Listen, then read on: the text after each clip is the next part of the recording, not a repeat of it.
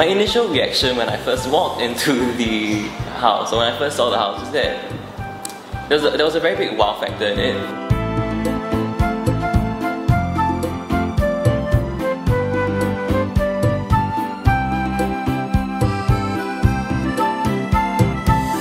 Everything's kept to like the finest details. Like you can really see like how well thought out the Baba House looks like.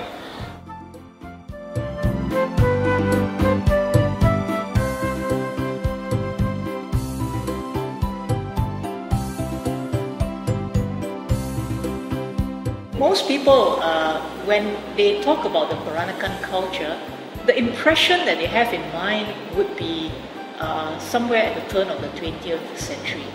Because the Peranakan Chinese identity, I think, emerged quite strongly during that period of time. Growing up in this house, my grandmother, she's the one who taught me most about the culture, the traditions. So you come to value all religions, all races, to live together with them, to work together with them, to share with them.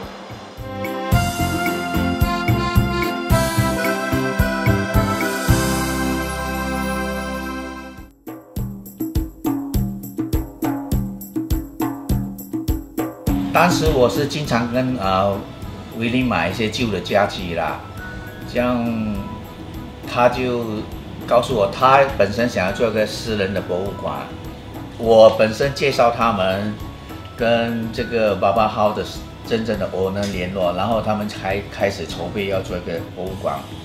它里面有一个负责人是Peter Lee，是跟我们是老友的，所以他有一些东西是请教我们要怎么layout这些家具啦，他们需要什么东西，整体上我们都比较熟悉两人的东西啦。结果我就介绍Peter Lee跟他联络，大概他们谈了有好久的时间才成立这个Baba House。Very seldom do you get to sort of visit an actual Baba House that is preserved, exhibits that you are living in that time, the golden period of the Peranakan time. So this actually helps to help visitors to better understand the Peranakan culture, their history. What happened to them in the peak and what happened to them thereafter. I think for the older generation of the Peranakans, they are very carefree, very proud of their tradition, whereas for the younger generation of the Peranakan, they tend to be a little bit more reserved about sharing their identity. If you want to say that the Peranakan culture is slowly eroding away, in a way it's true, because less people are practicing it, less people are aware of it. There are very few places you can go to acquire that culture. 很多东西都是因为进化了，新一代的两人他们现在很多都是信基督了嘛，就变成没有祭拜所谓的祖先这些东西。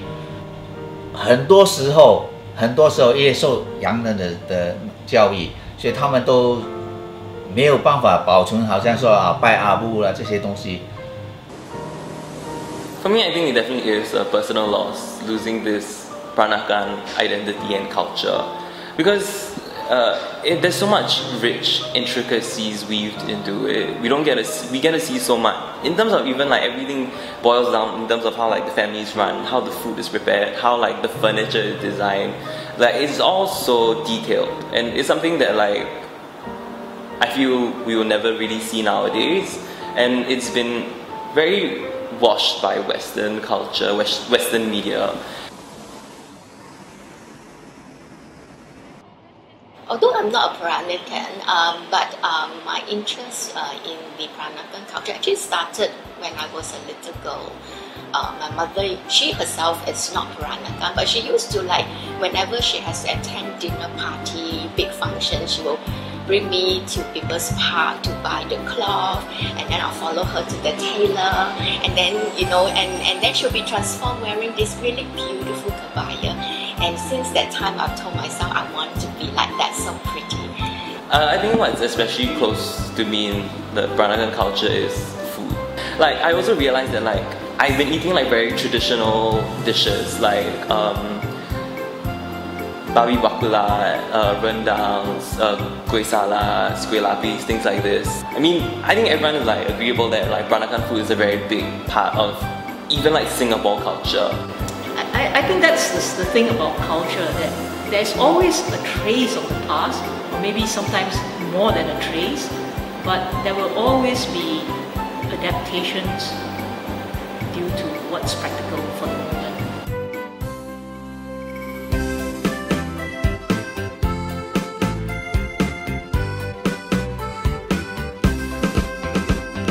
Like, I think people think like Peranakan culture is a very, I won't say archaic, but I think it's a very old-fashioned kind of thing. But I think there's beauty to this like old-fashionedness, because it's just looking back at like where you come from, where and who you were, or who your family is now, and how like it's reached this level, and what your family was in the past.